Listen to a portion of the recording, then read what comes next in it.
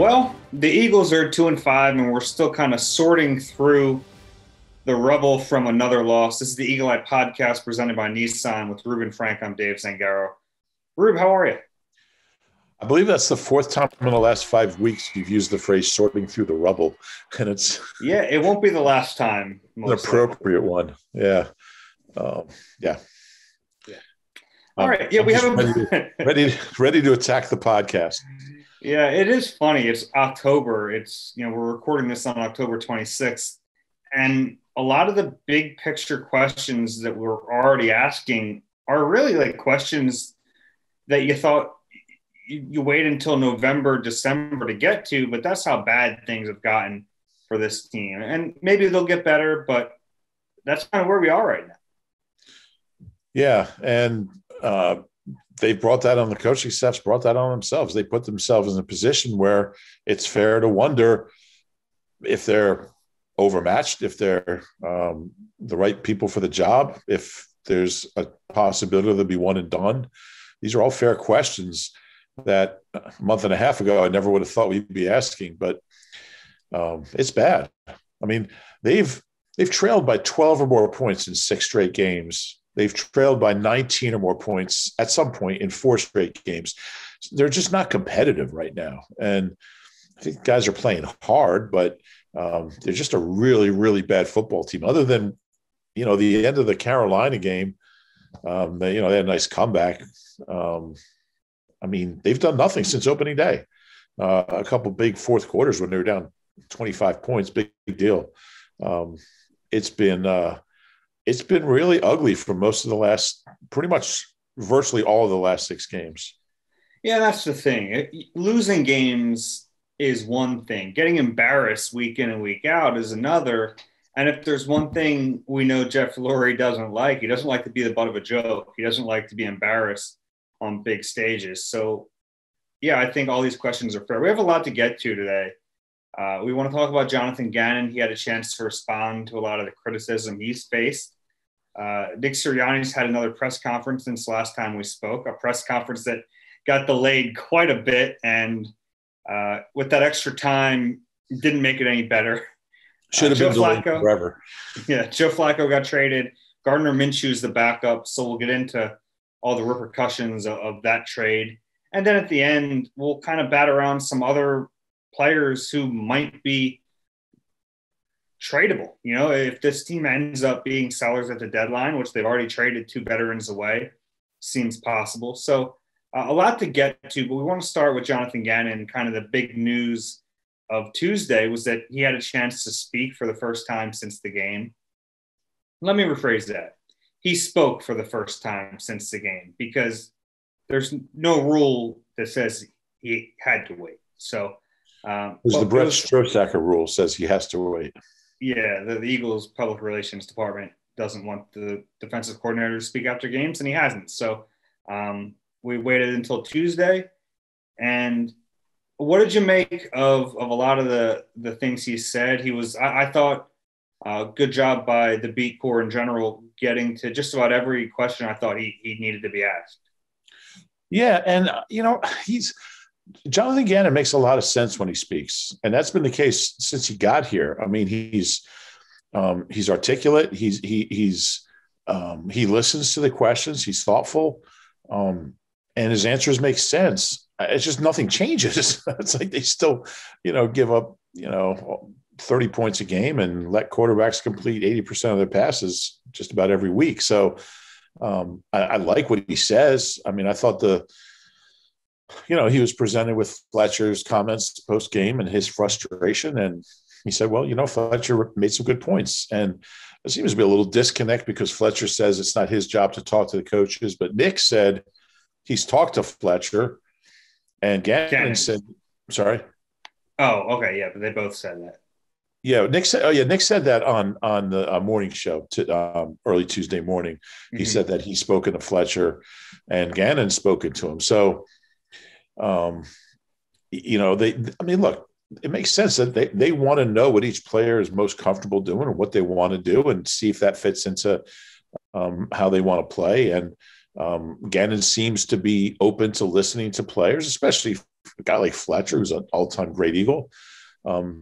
So it makes sense, but is anything going to change is the question. I mean, Gannon, every time I've spoken to Gannon or listened to him, he's made perfect sense. And I come away thinking this guy really knows his stuff. And then you watch on Sunday and it's like, what are we watching here? So, a lot of times it's the other way around where the coordinator doesn't really say much, but then, like they play really well. So I don't know. I don't know what to think. Gannon seemed to be responsive and respectful. And,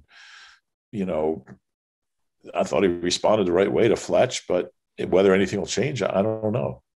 Yeah, it was noteworthy, I thought, that he was presented with what Nick Sirianni said about there being a need for the defense to challenge more. And Gannon said, well, that came from me. I said it to him as we walked off the field that basically when the ball, I'm paraphrasing, but when the ball doesn't touch the ground, it's tough to win. What he means by that is Derek Carr completed 31 of 34 passes, and the Eagles just weren't competitive defensively. But we saw that during the game. You're allowed to change during the game. You're allowed to be a little more inventive and creative on the fly. And after watching other quarterbacks do this to you, the idea that you couldn't change midstream in this game just doesn't make any sense.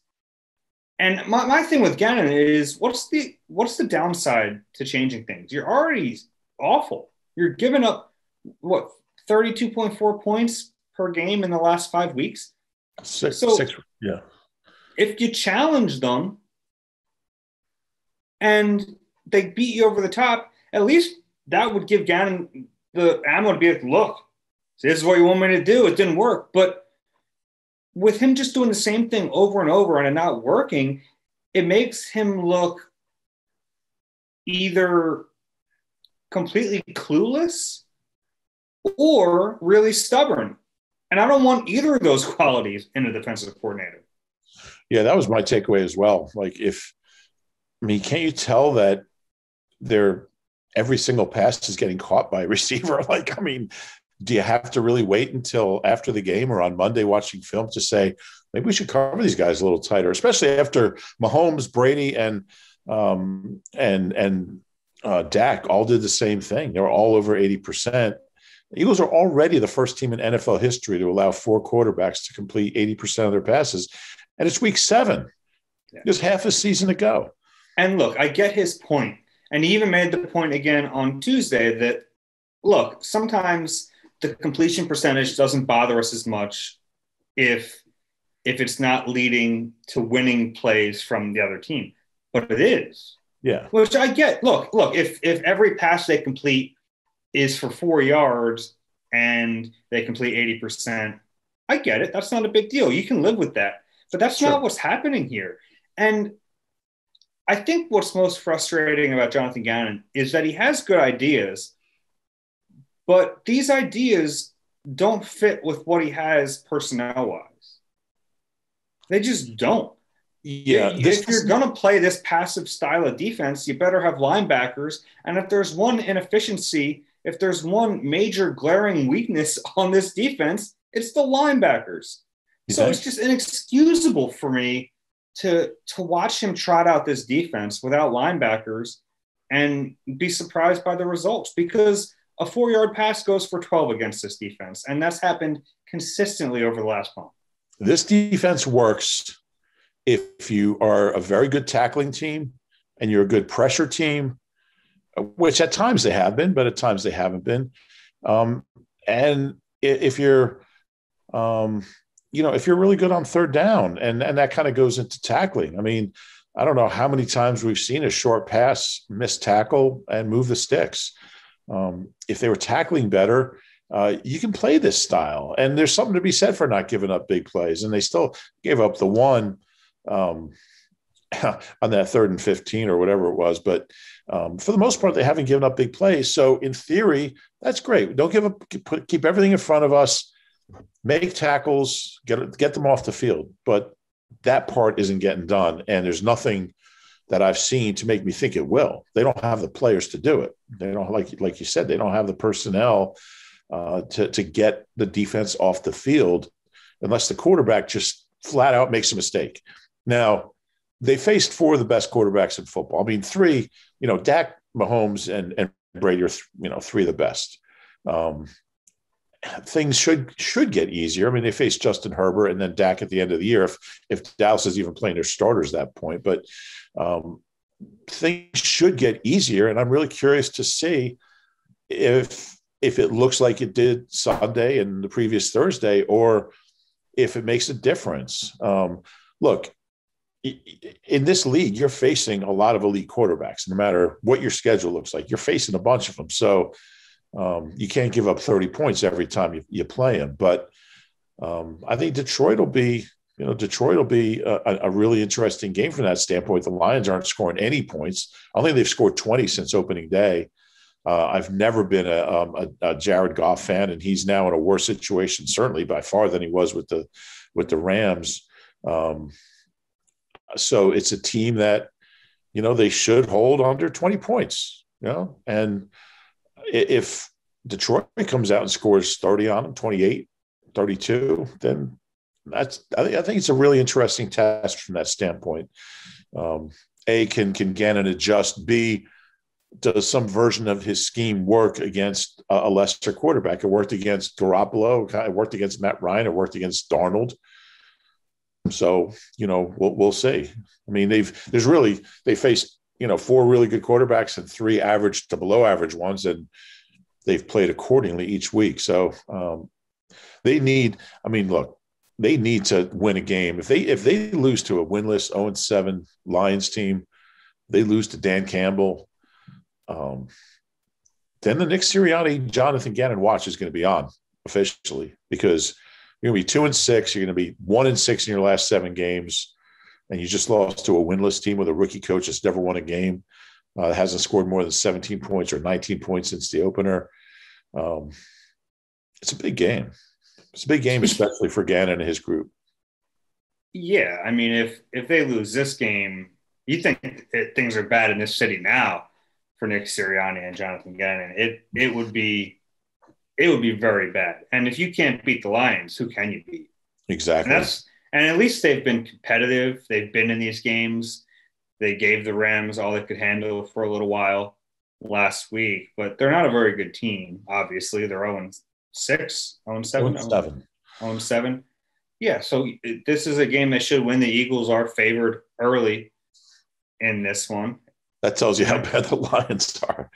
Yeah, it does. And I also like your point about the quarterbacks they've faced, because you could also argue, yeah, maybe Gannon's going to change some things, but you can also question how much he needs to change from this point on, right? Because there's going to be some natural regression to the mean with the quarterbacks they face from here on out. So, yeah, you wish they would have changed for this last game, because that's when they needed it. That's when they needed it against a quarterback like Derek Carr, who is smart enough and in rhythm enough to get the ball out quickly, to take what he gives you, and to move down the field on them like he did. So I've just been really disappointed with Jonathan Gannon. And you and I both really thought highly of him when they got him. Talk the talk. And it wasn't like, when they hired Nick Sirianni, a lot of people thought, well, they're hiring a puppet, or they're hiring this outside the box guy. No one else was lining up to even interview Nick Sirianni. He didn't have another interview when the Eagles hired him. But Jonathan Gannon, by all accounts, would have been a defensive coordinator somewhere. And he was pretty sought after. When you look at his resume and you look at where he's been, who he's coached, the product he's put on the field, I mean, he's got a good resume. And it wasn't a out of the box hire. It wasn't a ridiculous kind of off the wall. Let's try to invent a guy here. I mean, he was. He has a really good resume, really good background. I love the hire when they made it. I don't understand why he's this bad and why he's been this slow to adjust and why he's this, like you said, either. I think it's, gosh, I don't know. I guess it's stubbornness. I don't usually buy stubborn. People say guys are stubborn. I mean, I like to think they believe in what they do. But gosh. But he doesn't have a scheme, Rube. He Oh, told that's us right. he doesn't have a scheme, and he's going to fit it to his players, and he hasn't done that. He's done the No. opposite of it. And honestly, it even makes you question some of the offseason moves. You know, like why bring in Ryan Kerrigan if you're going to use him in this way? And I don't know if he has anything left, but and I thought, you know, Gannon was asked some really important questions. A lot of these, you know, the three-man fronts, they don't have the personnel to run them. They just don't. And they're playing guys out of position. And there's something to be said. Sometimes it takes a while for a new staff to get the personnel in place that they want. But after all this talk about fitting your schemes to your players, to then do the opposite of it is mind-numbing to me. Yeah, really disappointing. Be interesting to see what happens from here on out and how much he changes. Yeah, but I mean, look, I like Jonathan Gannon, and I was impressed with him from day one. But gosh, I mean, you have to be, you know, not paying attention to not really wonder if he just either wasn't ready, he's in over his head, he misjudged how hard it was. I think these guys put the time in. I mean, they all work long hours, they all, you know, do all the things you have to do, but there's just a disconnect somewhere between everything they say and everything that they, you know, prepare for, and then what we see on Sundays or Thursdays. It's really weird. You know, like people ask me about compare Kotite with Sirianni. And Kotite, we knew he was a buffoon. It took a couple of years before, you know, it was obvious once Buddy's players were gone. But he was a buffoon, and we knew it was going to blow up, and it did. These guys, especially JG, but Nick also to an extent. I mean, they say the right things other than dog mentality. I don't ever need to hear that phrase again, but they seem to know football. They seem to be really good X and O guys. They seem to have earned the respect of their players when they got here. I'm not sure it's all still at the same level, but then we just don't see the product out there, and we don't see adjustments, and we don't see. I mean, they've both been terrible. They've just both been terrible, and I've been really surprised by that. More so by JG, but by both sides of the ball. Yeah. I mean, I thought Nick would have a real flair for play calling, and he's been, for the most part, he's been awful. Yeah, well, if he hasn't called plays well, he has that dog mentality, and he'll forget about it. And speaking of dog mentality, I do want to talk about his press conference ended up being Monday night. Pretty late because of the Joe Flacco trade. They didn't want to trot him up there before that was finalized. So it ended up, it was certainly a lot of intrigue. It made people kind of wonder. It was originally scheduled for 4:45 on Monday. Then they moved it to 5:30. 6 o'clock rolled around. When did it start? Like 6:30? I don't even know. I think it was later than that. But all I know is that I was on a flight from Dallas, from Vegas, and I thought I'd be able to listen to it on the flight. Well, the flight landed. I was furiously like checking my phone. I didn't want to miss it. I deplaned. I found a spot in the terminal and just waited for another hour. And the payoff wasn't great, because if folks listened to that presser, I don't think they left feeling any more confident in Nick Sirianni. Yeah, it was embarrassing. Let's be honest. It was embarrassing. And, you know, you start talking about doubling down on dog mentality and the connection and, you know, compete, and just these are cliches. They're empty, meaningless words and phrases. And I think people want to hear specifics of what are we going to do to get better as far as protection and running the ball and quarterback being more accurate. And people want to hear specifics. How are you going to get better? They don't want to hear these high school Harry phrases. And I mean, at some point, look, I think this team's still playing hard, which reflects on Nick's relationship with the team. But at some point, I mean, that stuff, you know, veteran players, man, they keep hearing that same thing, you know, that we're hearing. Like, I mean, we've heard these phrases forever and they lose their meaning. Like you come in as a new coach and you throw this stuff around, say, yeah, hits principle, yeah, connecting, but then you start hearing the same things every day in every meeting and every press conference, and it just loses its meaning and loses its value.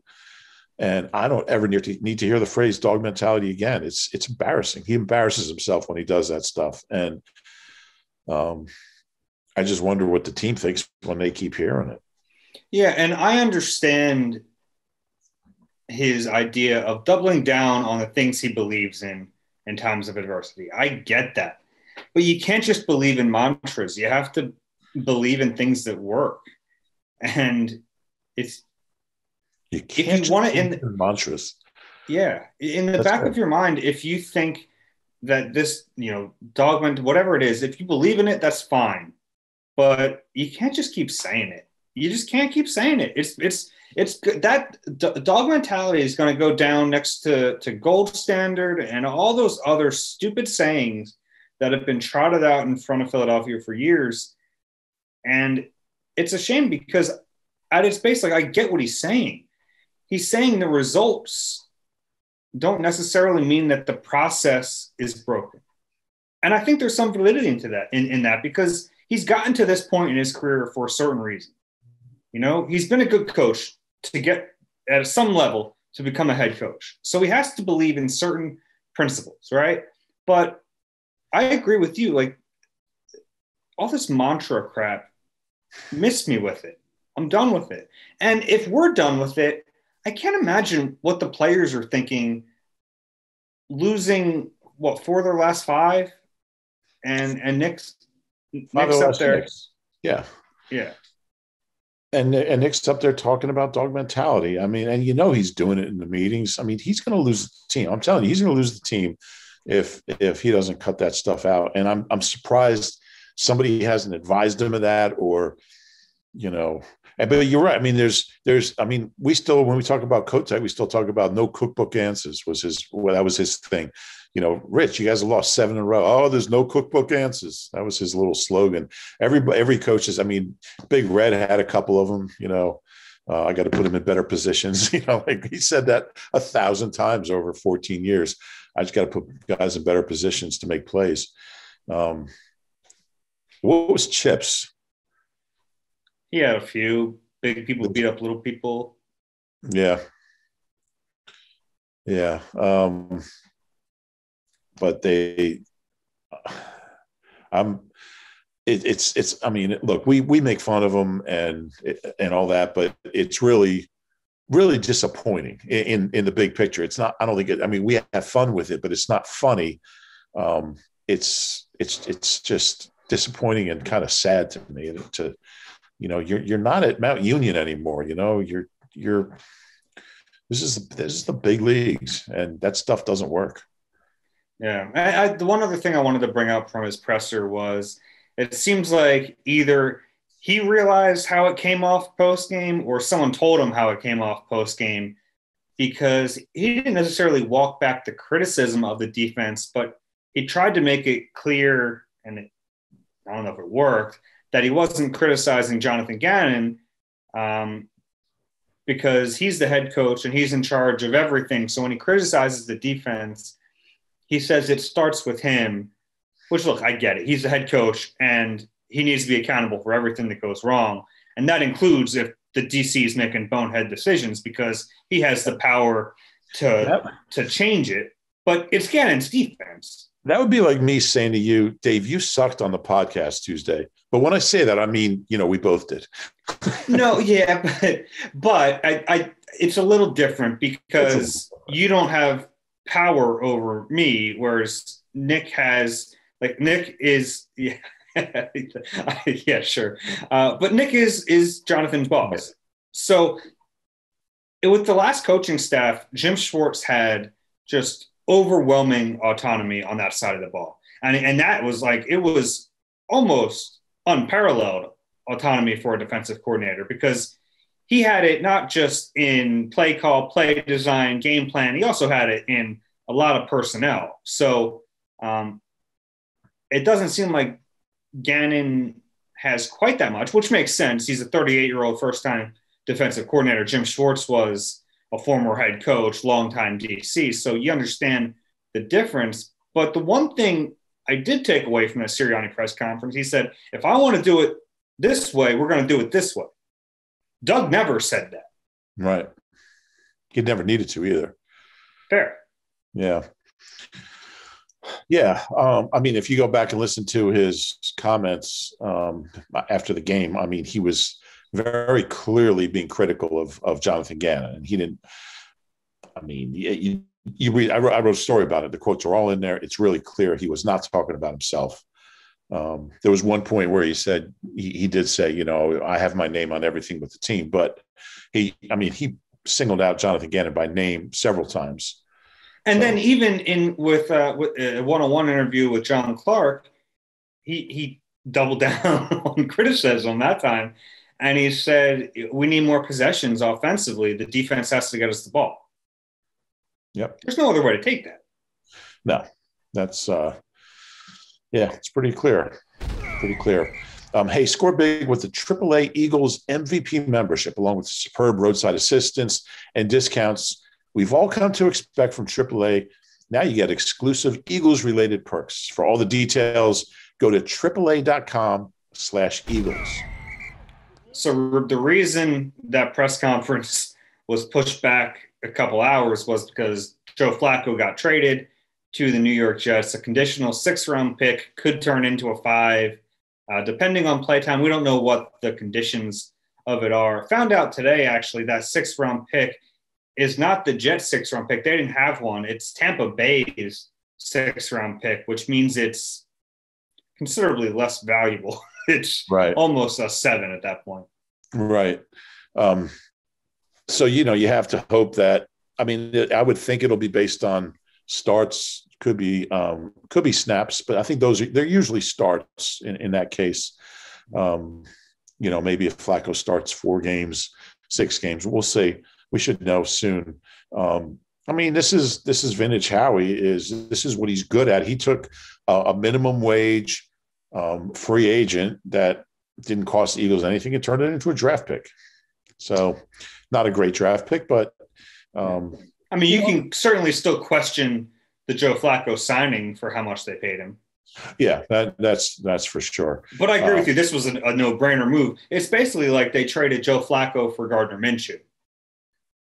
Pretty much. Yeah, that's what it comes down to. So Minshew's number 2. Flacco came and went without ever playing, without ever getting on the field. 0 snaps. We don't really know what effect his presence had in the QB room on Jalen Hurts, but maybe minimal. I mean, let's be honest. Yeah. I mean, Jalen spoke highly of him, but who knows? But it's interesting. I mean, Jalen, over the last week, you think about the Eagles have traded away in the span of a week a guy who was a Super Bowl MVP and a guy who caught the game-winning touchdown in the Super Bowl. I didn't think of that. That's true. So, you know, Jalen's had a veteran tight end that I think he really did think highly of Zach Ertz, and then his backup both traded away in the span of a week. But stock up on the draft picks and hope someone else is making those picks when they show up. Yeah, really. So I did want to get into Gardner Minshew being the backup, because with Joe Flacco as the backup, in my estimation, he was kind of like a buffer, right? No one's going to call for Joe Flacco. Even if Jalen Hurts is really bad, what do you gain out of playing Joe Flacco? We want Joe. Yeah, you weren't going to hear those chants. Maybe from Audubon, maybe from some sections of Colonial Conference territory. Maybe. But with Gardner Minshew as the backup, I think there's some validity to the idea that we might see him at some point this year if things don't get better. Yeah, I think that's fair. It really changes the dynamic. Fans were indifferent to Joe Flacco. I mean, he's 36. Nobody's going to be. But Minshew is a guy who, and is also a little more stylistically like Jalen, but he's a guy who has played at a high level recently. even though the wins and losses didn't show it. I mean, he was playing for a terrible team. He played well when he did play in Jacksonville, and the magic ran out eventually. It did. He's a younger guy, and he's kind of a personality, a little bit more of a personality than Joe Flacco, who's just kind of a boring old former Raven. So I think there's more of a draw there. There's more of an appeal to fans. He's got a little swagger to him. Minshew, he's got a little juice. So yeah, I would expect that if things don't get better, you're going to hear that, and I think you might hear it fairly soon. And I don't. Yeah, I don't think anything's imminent. I think Jalen would have to be really bad for Nick to make a change. Like Tampa bad. I mean, like you look at like the who did they just play? The Raiders. Like that's not going to get him benched. Missing a couple guys, uneven, finish strong, garbage time. I don't think that would get him benched, but I think a couple games like Tampa might. Maybe it might take 2 or 3 in a row, but it would mean the decision's been made that he's not the guy. So, I mean, I think that's got to be an organizational thing that, you know what, we've seen enough. I think 10 starts at a minimum. You have to see Jalen Hurts for at least 10 starts. Personally, I'd like to see him the whole year. Honestly, I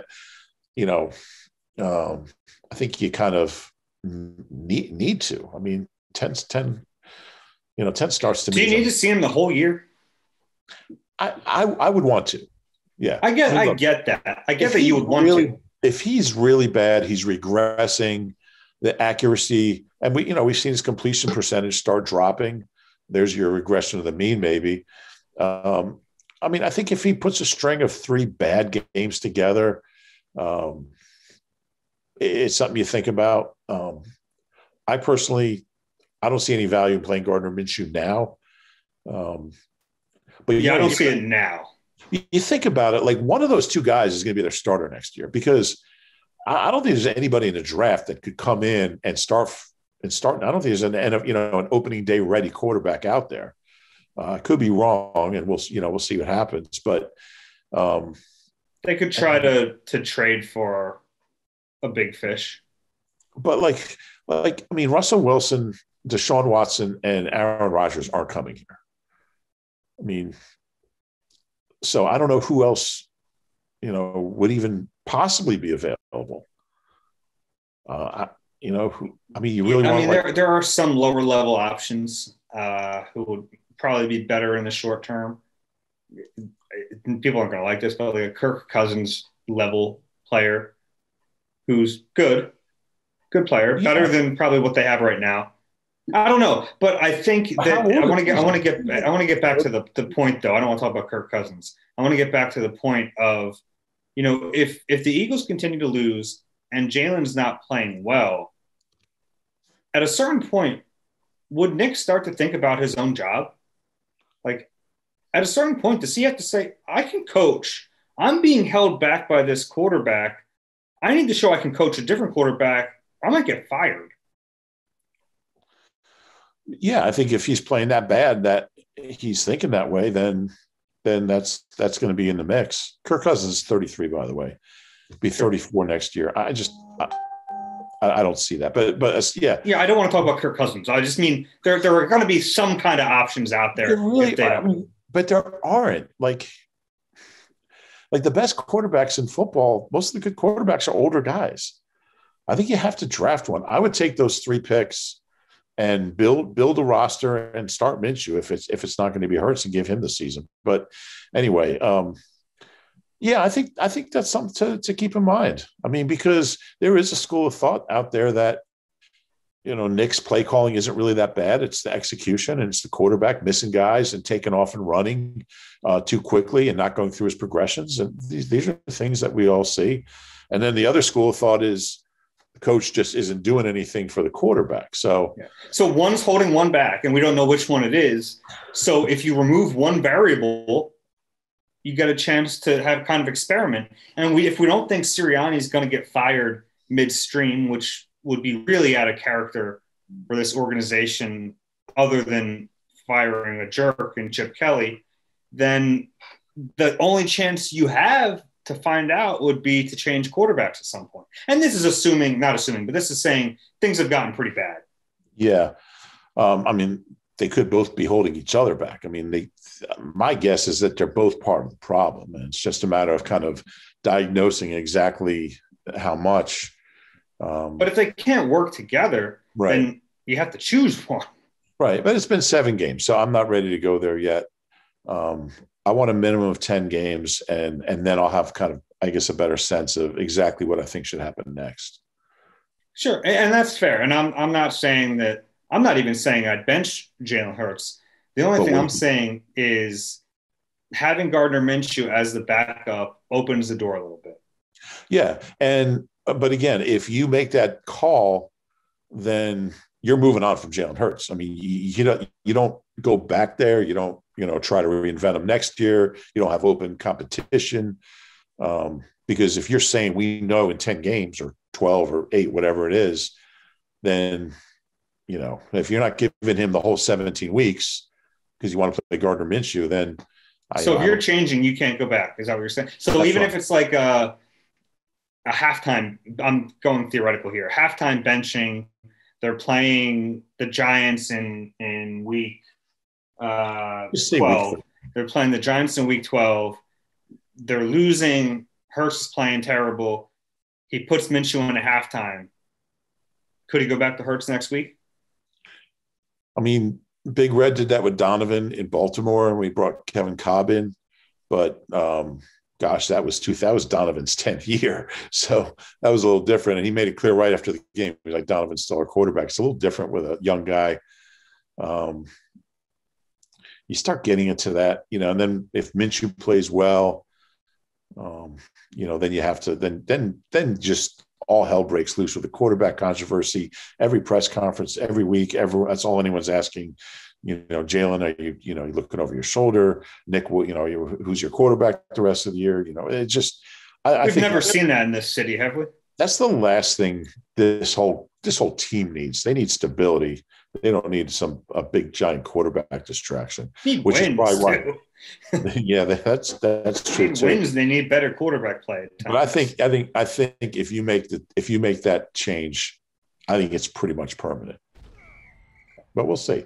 Hey, at Nissan, we just made your choice for a new car, an easier one than ever, with our most exciting and fuel-efficient lineup. The choice is yours, so get great offers across our full line. Shop your local Nissan store today at nissanusa.com.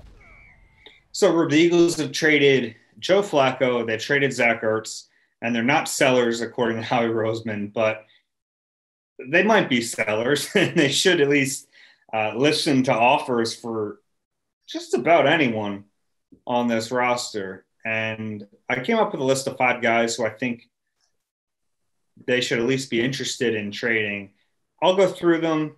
You can tell me what you think about these names and then tell me if I missed anyone. The first one is the most obvious, Andre Dillard. There are some hurdles here. Lane Johnson got his ankle stepped on. He missed the end of the game. Jordan Mailata is still dealing with a knee injury. So you got to see if those guys are healthy because you might need Andre Dillard to start, pretty soon and for a few weeks or whatever it is. But if they're healthy and a team offers you a 3rd-round pick for Andre Dillard, you probably have to take it. Yeah, and even if they're not healthy, you take the pick. If you can get a 3, which I still don't think they can get, I think a 4 is about the max you could get. But if they even get a 4, I don't care if Mailata and Lane are both on IR. You take that pick and you cobble together an O-line. Yeah, I guess my problem with the 4 is you still have Dillard next year, and he's at least proven to be a competent backup. Is that worth a 4? I don't know. That's worth a 4 because, Andre Dillard's growing trees. You can find a guy who can be a backup tackle. All right. The last competent backup tackle the Eagles had ended up getting a $40 million contract. So I don't know if they grow on trees. Yeah, well, that was kind of an outlier. Okay. I still don't understand that contract. I guess we'll see him next week. Yeah.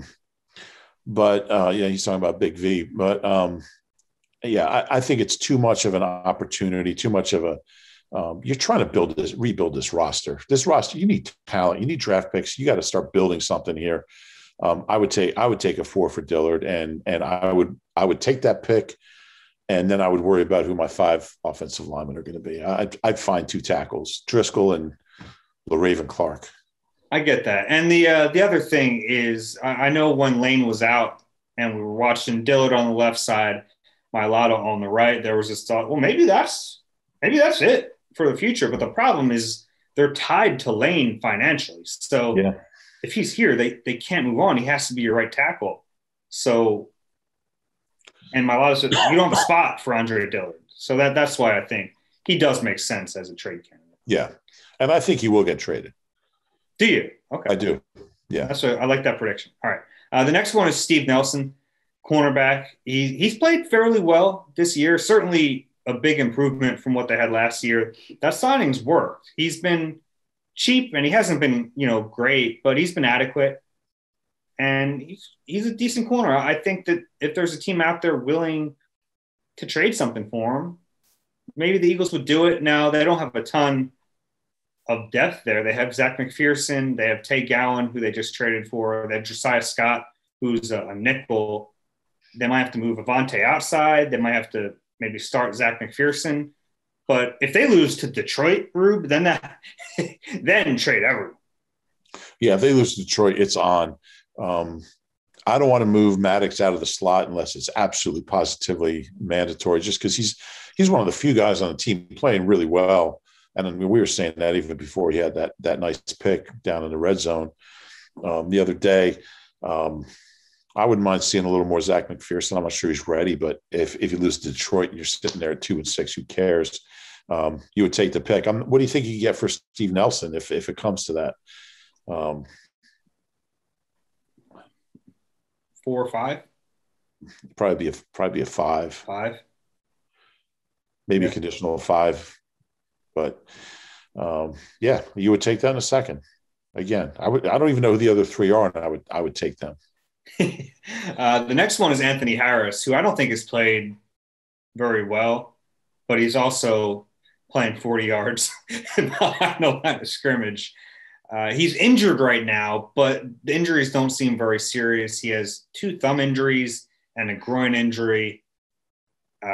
So he's day-to-day, but I don't think those are injuries that would really prevent a trade. And he's on a 1-year deal. A guy on a 1-year deal, if you get something for him, you get something for him. Yeah, it's hard to imagine anyone giving up anything for him. I don't think that's going to happen. You don't think so? No, I mean, because you give up, even if you give up a 7, you're getting this guy for 10 weeks, and he's not that good. Did you think someone would trade for Joe Flacco a few years ago? I mean, I think quarterbacks are different. Okay. I think, like, you got to have a quarterback. And by the way, the Jets shouldn't have. What are they doing? Right. Well, that's true too. They're the Jets. That's why they've always been the Jets. That's why they always will remain the Jets. Yeah. The next 2 are pipe dreams for different reasons. Derek Barnett, because he gets paid a lot of money. He clearly hasn't played very well, but in previous years, he's proven to be an average player. If there's a team out there that really he's a former first-round pick, and those guys generally get more chances. And if there's a team out there that liked him coming out of Tennessee in 2017, maybe they take a chance on him. A team that says, hey, we just need one more pass rusher, a rotational guy, not a starter, but like a rotational edge rusher. Maybe the Eagles could dump him on someone. Yeah, and that would open it up for, Ryan Kerrigan to get those additional snaps that he has earned. I would take anything for Derek Barnett. Again, it's kind of like the Dillard thing. You don't want to be embarrassed, but, that was 5 drafts ago. And you're going to lose them after this year anyway. Well, you're not going to lose them. You're going to get rid of them. It's not like he's leaving. You're like, goodbye. We don't want you. I would take whatever I can get. But again, it's a rental player, so I'm not sure, what you could get for him. Yeah. And the last one, if you thought that was, would you take a 6? Would you take a 6? Yeah. Yeah. Because it's also salary. Yeah. The last one, if you thought Barnett was a pipe dream, Ryan Kerrigan. Now, here's my sell if I'm Howie Roseman. Here's my sell. Listen to it. Ready? He's clearly out of position in this defense. That's why his snaps have decreased. It's not the lack of production. The lack of production is because he's out of position in this defense. Look at what he did last year. This is a guy who was on a Hall of Fame track, had 5.5 sacks as a rotational player for Washington last year, had 5.5 sacks the year before. He proved that in the right situation, he can still be a situational pass rusher. Will you please trade me for him? That's Dave channeling his inner Howie right there. That was pretty good. What do you think? I think you got to get the voice a little higher pitched, a little more nasally, and then I think you'll be onto something. Yeah, I mean, he looked really good on that one tackle he made this year. No. Would you take a 2 for him? Like a $2 bill? I mean, you know what? You could trade Ryan Kerrigan for a conditional 7. And like, if he makes the Pro Bowl, you get a 7. If he doesn't, you don't get anything. And I would do it. Yeah. I would do it. Anyone else I missed? No, there are some big guys I didn't list. Fletcher Cox, Darius Slay. Those are the big names I think people want to get moved. I don't see that happening. Maybe someone blows you away for one of those guys. Everything's on the table. Don't get me wrong. Yeah. And Fletcher is one that's interesting now because he's clearly unhappy in this scheme, but the financials are tough there. Yeah, the financials make it really tough. And honestly, I don't think he's playing very well. And I think teams understand that. I'm not saying he's not playing out of position, but look, this goes back before this year too. He wasn't the same player last year. He's in his 30s now. He's played a lot of ball in his career. He's in year 10. I don't think people are going to be lining up for Fletcher Cox. Like the name Fletcher Cox, but the player, I don't see it. Especially and how about Slay? The problem is he might be their best defensive player aside from Hargrave. Yeah. Maybe including Hargrave. Yeah, maybe including Hargrave. I think he's more likely than Fletch, but yeah, I'm just not. Yeah, I don't know. I'd hate to see him go. You're really tanking this season if you trade Darius Slay. Yeah. Yeah, if you trade Darius Slay, you have to fire the coach. Like, we're starting over here. Yeah. But I'd be really surprised to see that. Anyone else I missed? No, I don't think so. I think Dillard's likely. I would even say, likely or probable.